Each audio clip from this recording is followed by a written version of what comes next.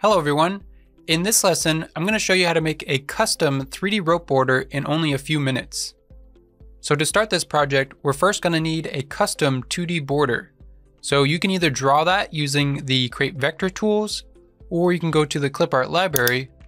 And if you go to 2D vectors, there's many different options in here you can choose from. I'm going to come down here and choose panel number 54.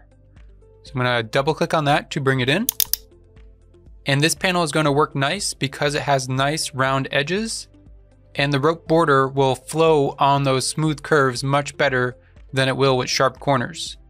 If you wanted to use something with sharp corners, you may have to use the fillet tool to create a radius corner before you turn it into a rope border. So now that we have our 2D vector, we now need the 3D rope link to turn this into a 3D rope border. So we're going to find that in the border folder. And if we scroll down, you're going to find what's called the rope link. So this will be the link that you need to make the custom 3D border. So we're going to double click on that to bring it into our job. And you will see there are some custom 3D rope borders in here that you can use as well.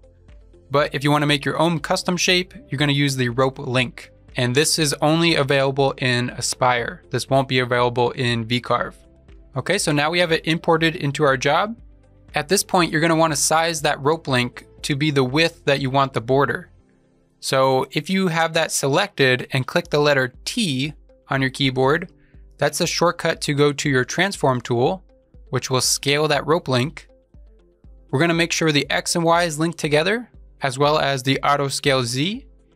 And the height of this shape is going to determine the width of the border.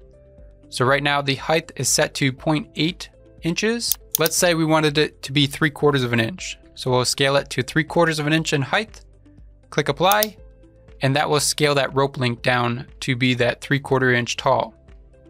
So that means the width of the rope is going to be 3/4 of an inch. Okay, once you have that set, we're going to click close. Then we're going to make sure we're in the modeling tab. And the tool we're going to use is called extrude and weave. It's going to be the third tool. So we're going to select that. And the first thing we need is a drive rail.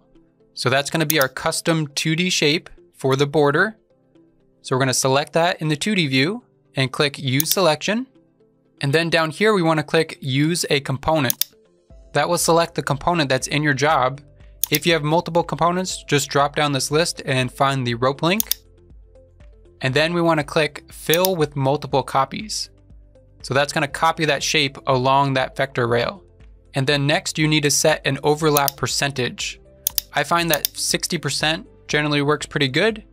You can test it out at 60%, and if it doesn't work for you, you can adjust that number. And next you want to make sure the flip alternate copies is turned off because we don't want to flip those. And also in this case, we do not have any intersections, so we don't have to worry about the weave option as well. So that's going to be turned off. And finally, we want to come down here to the bottom and we want to make sure we set it to merge. That will merge all the rope links together. And then we can give it a name. We could say rope border and then click apply.